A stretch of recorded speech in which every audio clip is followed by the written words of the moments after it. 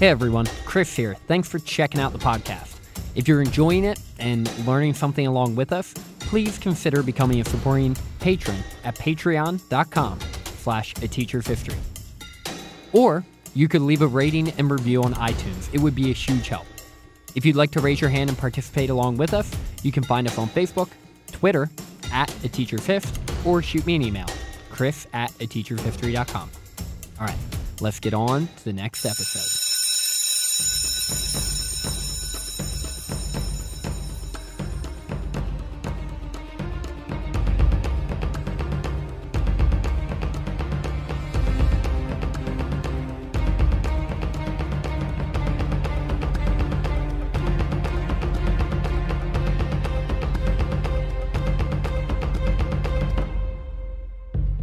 Hello class, welcome to A Teacher's History of the United States. Thanks so much for joining me today. Did you know that the Battle of Monmouth, arguably one of George Washington's greatest moments as a commander, was also an embarrassing chapter of Charles Lee's career, effectively ending his involvement in the war? That the British recognized that the Americans were making a little too much progress with the French and offered terms to end the war in 1778, and also that eventually both the Spanish and Dutch supported the American war effort, making pretty significant impacts. Did you know all of this? Maybe, maybe not. Get your notebooks out because today we will learn that and more in episode 66, the Battle of Monmouth and the beginnings of a European war. Hello everyone, welcome into episode 66. Today we are going to transition away from Valley Forge into the campaigning season once again. And we're going to look at how Washington's men fared following their winter of Valley Forge and how things were going in negotiating alliances over in Europe. As we covered in episode 64, the American forces, led by Horatio Gates, were able to defeat and capture John Burgoyne's entire army. Suffering over 1,000 casualties and 6,000 men captured was a huge setback for the British, ruining any real opportunity they had of isolating and taking over the New England region. Coupling that with valiant efforts by Washington and his men at Brandywine and Germantown prior to camping at Valley Forge, and 1778 looked like as good of a time as ever for the French to seriously consider getting involved in this conflict. And that's exactly what they did, totally changing the complexion of the war and forever altering the future of the United States of America. Ever since the end of the French-Indian War in 1763, France and Spain had been licking their wounds, so to speak, building up their armies and navies and patiently awaiting the opportunity to once again open up conflict against the big bad British Empire.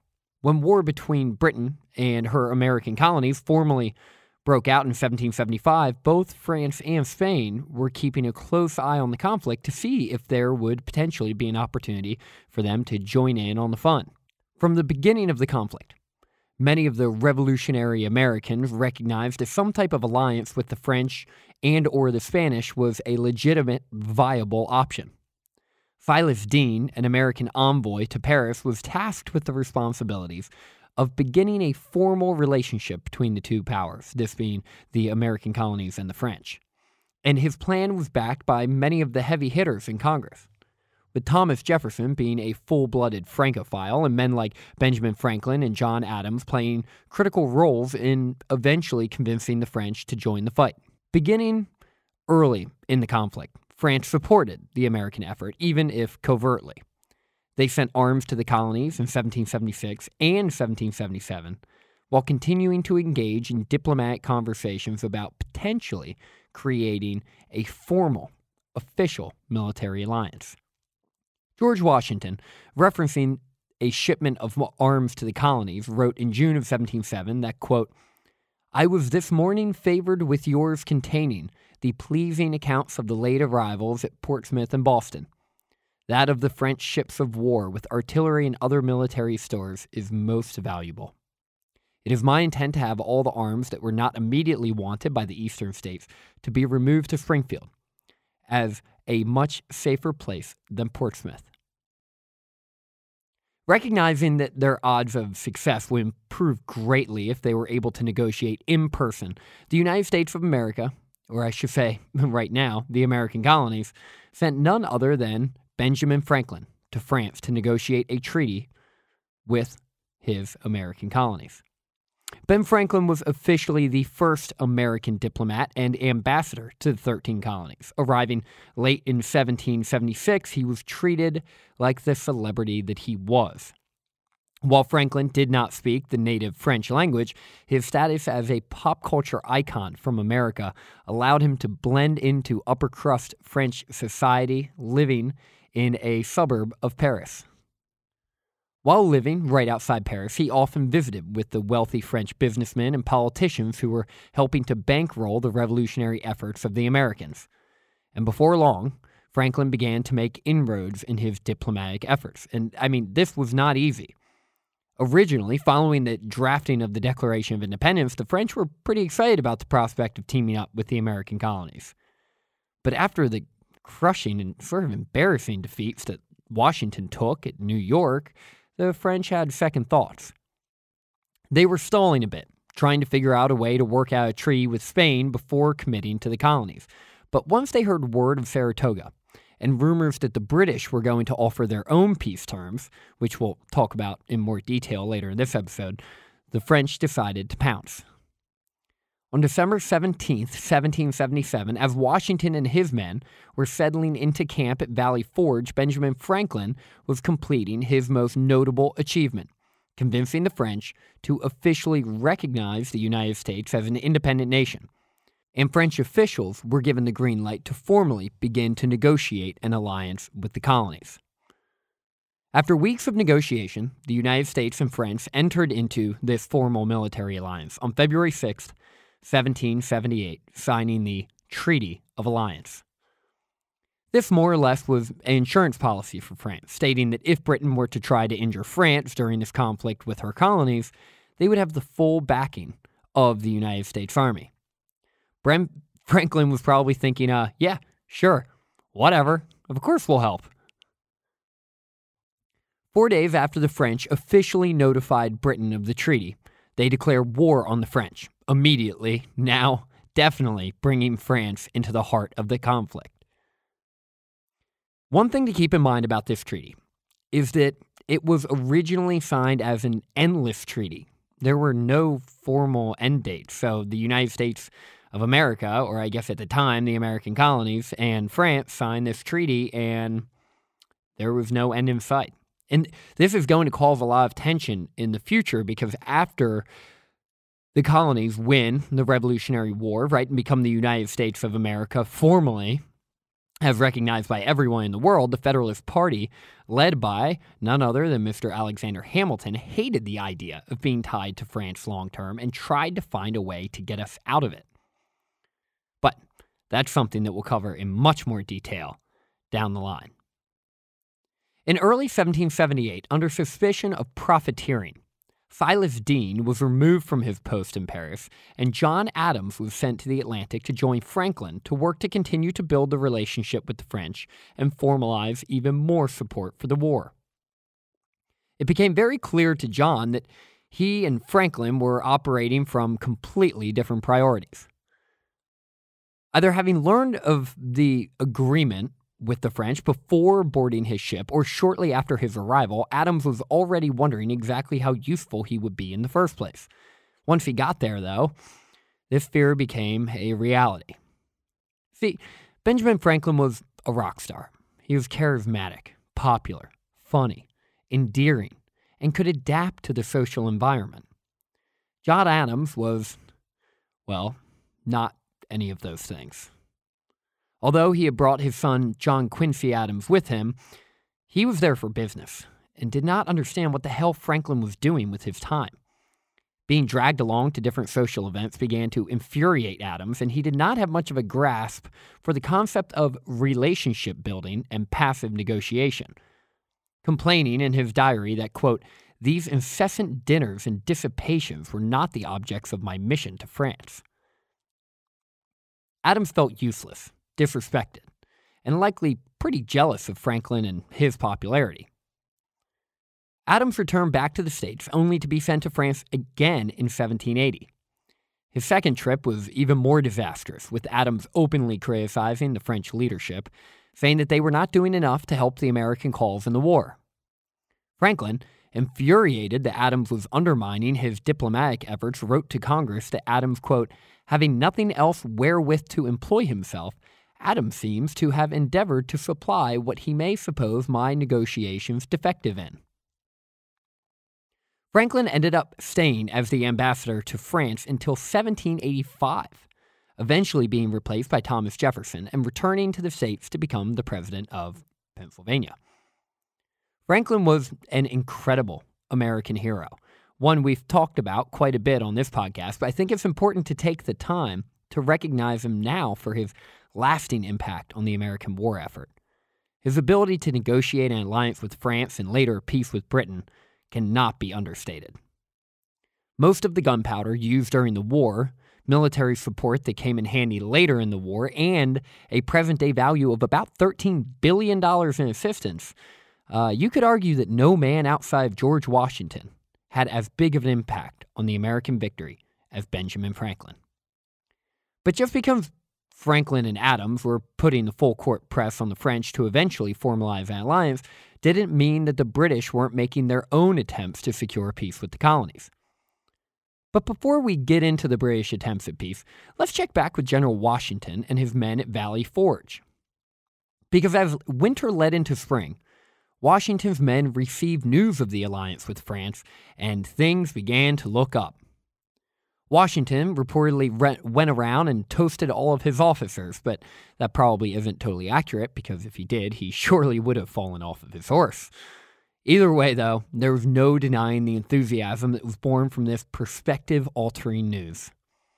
Having survived the very difficult winter, the soldiers were more confident in themselves, both professionally and personally, which was aided by the surging recruitment numbers and fresh, energetic faces arriving to camp.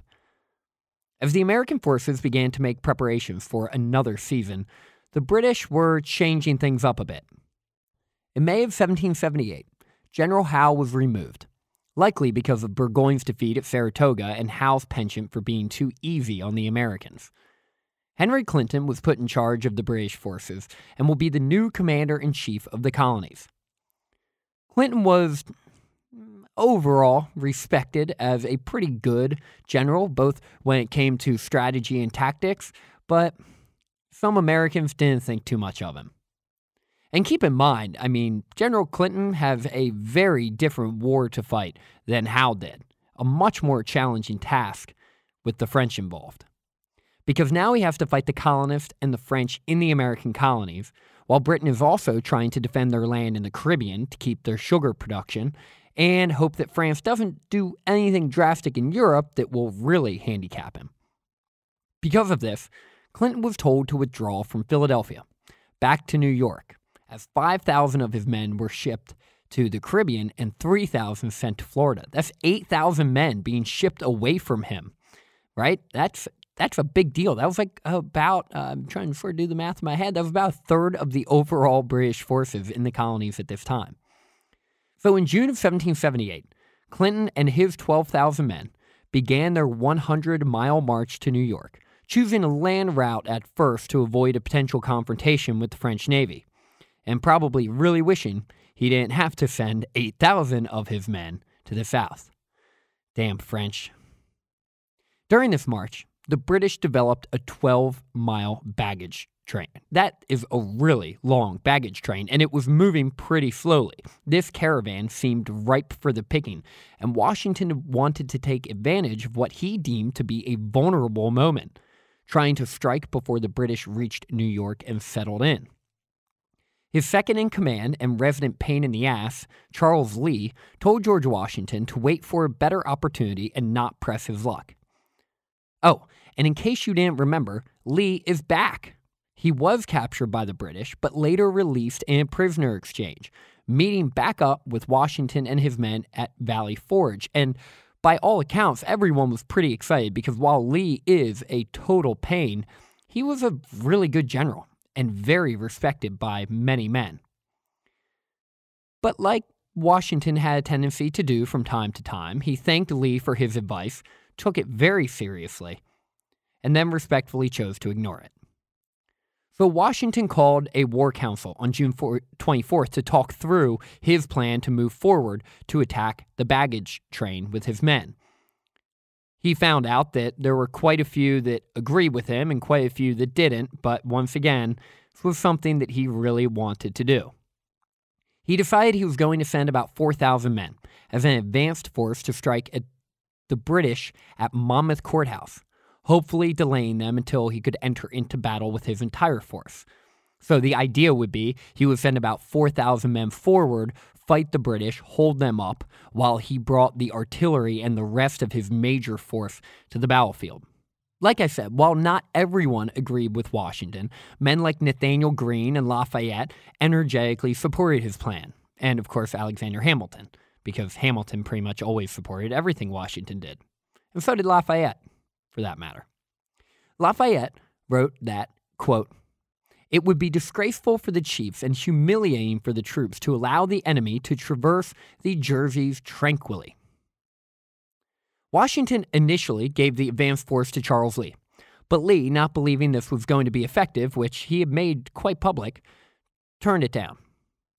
While many other officers were drinking the Kool-Aid after their winter at Valley Forge and excited about the Army's newfound confidence, Lee wasn't really one of them. When Washington decided to increase the advanced attack to 5,000 men and planned on offering it to Lafayette, Lee, in his ego, had a change of heart. He surely wasn't going to allow some French officer who was barely old enough to shave to take his potential glory. He asked for the command, and while it seemed strange that someone so opposed to the idea would want to command the advancing guard, Washington didn't think much of it, and he and Lafayette went along with it. On a side note, though, and something that's actually really interesting, looking back on this moment, one can't help to wonder what was going through Charles Lee's mind. See, Lee had actually written a pretty damning document while in captivity in 1777, titled Mr. Lee's Plan, March 29th, 1777. This was a plan for how the British, that's right, the British, could pull off a victory over the Americans. It was found 80 years later in General Howe's personal correspondences. Not knowing what Lee's motivations may or may not have been, Washington moved forward with allowing Charles Lee to command the advance guard. On June 28th, Lee set out to attack the British rear guard, led by Cornwallis. But because of poor preparation and communication, and potentially the disingenuous motivations of Lee, the American effort began to immediately fall apart, and Lee soon ordered a withdrawal. At this news, Cornwallis decided to press his advantage and was setting himself up to throw the knockout punch. As this was happening, Washington was on his way to the front lines and flummoxed by rumors that Lee and his men were retreating. Because, see, like I mentioned, the entire point of an advanced force is to attack and maintain pressure on the enemy until the main forces arrive. I mean, you're supposed to stay in the field and do literally whatever you can. You cannot retreat. Your job is to stay there until the main force arrives. As Washington neared the front lines, he kept running into fleeing soldiers, incredulously asking them what they were doing. When they informed him, they weren't abandoning, they weren't running away, they were just following their general's orders. Washington was agog. He refused to believe that Lee had actually ordered a retreat until, that is, he ran into General Lee. By all accounts, George Washington, a man who was admired for almost always being able to control his temper, totally flipped out on Lee, delivering an emasculating, profanity-laced verbal lashing at his second-in-command. General Charles Scott, a witness to the event, said that, quote, "Leaves shook on the tree," as Washington screamed at Lee. When I think about this moment, I can't help but think that some of Washington's rage may have stemmed from his feelings of regret for putting Lee in charge of these troops, because remember, he had originally planned on giving them to Lafayette when Lee first hesitated. If Washington had only known what Lee had written while he was captured by the British. Whew. Wow. Relieving him of command, Washington took over the forces and rushed to the front lines, commanding the men to, quote, "Stand fast, my boys, and receive your enemy. The Southern troops are advancing to support you." While employing rearguard action, Washington rallied his main forces, now totaling about 13,000 men, to stand their ground against the pursuing British advance. Having handed Lee's men over, at least part of them, to Lafayette, Washington and his remaining officers, Sterling, Wayne, and Greene, all began to furiously prepare their men for the British onslaught. Sterling, commanding the left flank, was attacked first, but able to repulse the British after about an hour of fire. Cornwallis then reformed and personally led men against the other flank, the American right, under Nathanael Greene. That also failed. As Cornwallis was doing that, the British also pushed up the middle, engaging with Wayne's troops. This was a somewhat ineffective advance, too. Beaten back 3 times, the British were finally able to force Wayne and his men to fall back to the main lines, but that was about it. Darkness was approaching, and they decided to withdraw. 3 attacks, 0 for 3. Washington was pumped. He wanted to counterattack, but with light running low, he decided to wait until the morning. He wasn't really sure what this felt like. He had never been on this side of it when the sun was going down and it was actually messing him up as opposed to saving his army. Then Clinton took a page right out of Washington's playbook and kept the fires going and retreated during the night, continuing his march to New York. Total casualties were a few hundred for each side, and the battle ended in a draw with the Americans keeping the field, but the British being able to beat off their initial attacks and continue their march unmolested. But although on paper it seemed like a draw, Washington and his men did not see it that way. They thought that this was an undeniable victory for the American forces, with GW as their determined, fearless leader. Lafayette remarked after seeing Washington's actions at Monmouth that, quote, "I thought then as now I had never beheld so superb a man." And here, we are beginning to find out on this podcast that no one held a man crush on Washington like the Marquis de Lafayette. The British then hopped on boats, and the Royal Navy took them to New York to set up their defenses and prepare for really the next phase of the war. But Washington decided not to attack New York, and the Battle of Monmouth was the last major battle of the Northern Theater for the rest of the war. Charles Lee was court-martialed for his cowardice and incompetence and had his command stripped from him, and this was approved by a close vote in Congress. He was suspended for 1 year. Lee threw a fit about it, and Congress basically informed him that, okay, well now your removal is permanent if you're going to act like that. Lee trashed Washington publicly, and it got so bad that one of Washington's aides-de-camp, John Lorenz, and his right-hand man, Alexander Hamilton, challenged Lee to a duel.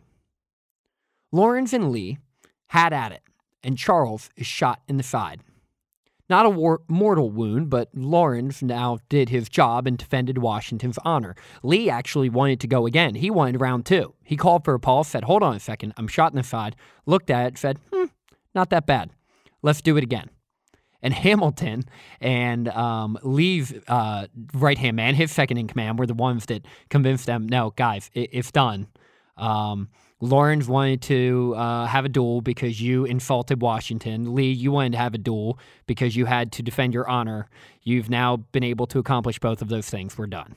And eventually cooler heads prevailed, and they finished up after 1 round. Lee retired against his will and died from yellow fever in 1782, 1 year after the decisive Battle of Yorktown.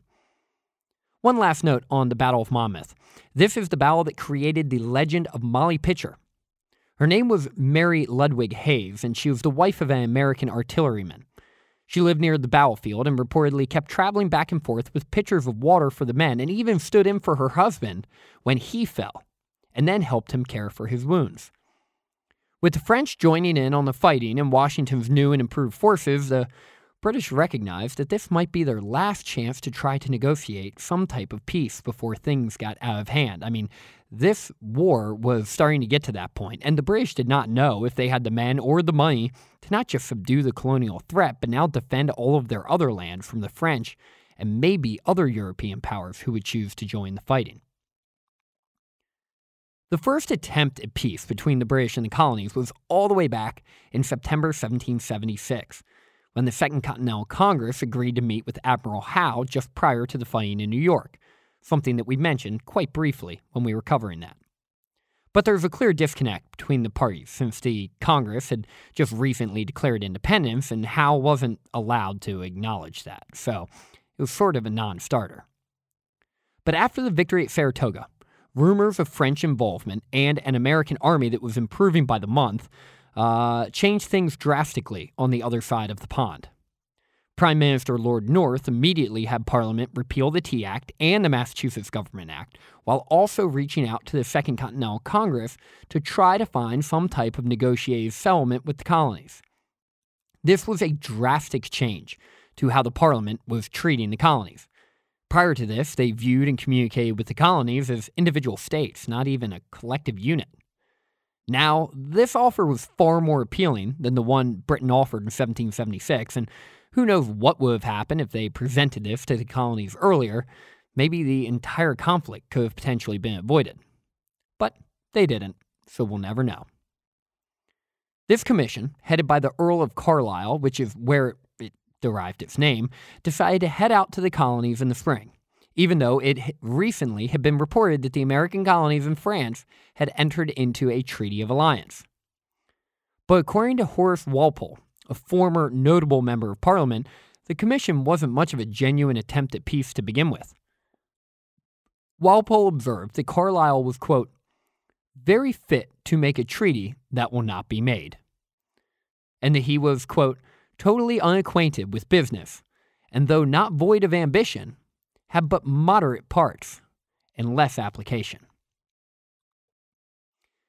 As they left for the colonies, members of the commission were notified that General Clinton had been asked to withdraw from Philly, which was enraging news to say the least, because these diplomats knew that if the British withdrew from Philadelphia, coupling that with the diplomatic progress the colonies were making in France, there was a good chance the colonial resolve would grow significantly. And this entire thing was all for naught. Carlisle wrote that, quote, we all look grave, and perhaps we think we look wise. I fear nobody will think so when we return. I don't see what we have to do upon here. Even in the face of these odds, the commission decided to move forward with their attempts at diplomacy. In June, just prior to Monmouth, they offered terms with the Americans, but the Congress wasn't budging. They were okay with the idea of peace, as long as the British recognized their independence and withdrew from the colonies. Unsurprisingly, while the Commission was offering things like political representation in Parliament and less taxes and more freedom, they weren't going to do those two things.